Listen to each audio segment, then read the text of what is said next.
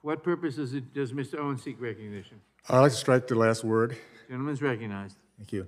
I'd like to support the amendment and oppose the underlying bill. I just came back from the border last week. So I'm going to speak to the culture. American culture, as I see, is being under attack today. And remind our fellow Americans how great our nation is.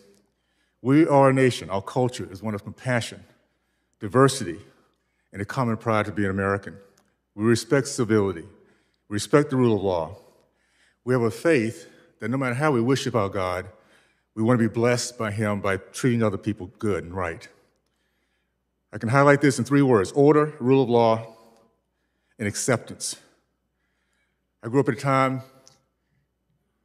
in the early 60s where 12 years old, I was marching in front of the Florida State Theater because I couldn't go in school there. I couldn't go to the theater.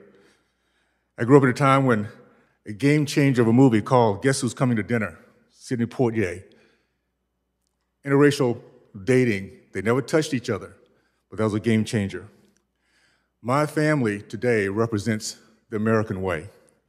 Our 6 kids, within our 6 kids, we have the color of the rainbow, from black to white, Mexican, American Indian, Trinidadian. It's called progress. It's what the American people do. We look at each other from inside out, not outside in. What our culture never was a message to women, children, boys and girls, that the entry to America is abuse, sex trafficking. American way was never indentured servitude, which those who cannot pay the $4,000 to $8,000 come into this country to get a job and must pay off the cartel because if they don't, their family will be tortured or killed. The American way never was. Cartels profiting $500 million per month, and we do nothing, as they use bodies and dreams of the most vulnerable. I tell you what, my friends, if our Democratic leadership does not want to do something about it, our Democratic leadership is being complicit. We've seen this human trafficking before. We dealt with it 200 years ago, and we should deal with it again. It's a stain on our soul to see these poor people, these children, being used and abused the way they are. I spent 2 days and 1 night at the border, and it's truly an open border. They touch our land, and within hours, they're in the middle of our nation. Every city will get a chance to understand what the good people in these border cities feel every single night. You see why they do want borders, why they do want protection, why they do want police, because they want safety. They don't want to have to deal with the cartel, drugs, kidnapping. Well, my friends across this country know that it's coming to every city because we're flooding our nation with thousands of people every single day. This is what I saw when I was down at the border. Talked to Border Patrolmen and asked them, do they apprehend these smugglers, these evil people? Say no, because they'll do anything to distract, including throwing a 6-month-old baby into the river. I saw 19 unaccompanied children when I was down during the time I was there.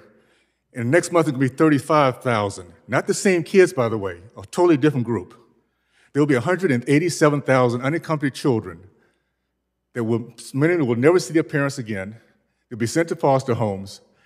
They will not be growing up in a family. They will not be learning our language, not understanding how great our country is. And I wonder if this is on purpose. There's child abuse. We're a country of compassion, of empathy. And I tell you how we do that. It's how we use our time and our money. Where is our president, our vice president, to go to the border and hear the things we're talking about? Do they not care about these kids we're talking about, dropping over a 14-foot wall, children in the middle of nowhere, being abandoned? Do they not care? What if it was their kids? What was your kids? Would you guys allow this to happen if they were your kids or grandkids? I say absolutely not. I fight this to every bit of my soul to make sure my kids were safe.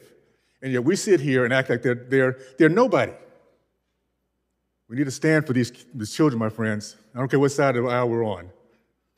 Let's be the country that our ancestors left for us, one with a compassion and love for each other, and I yield back.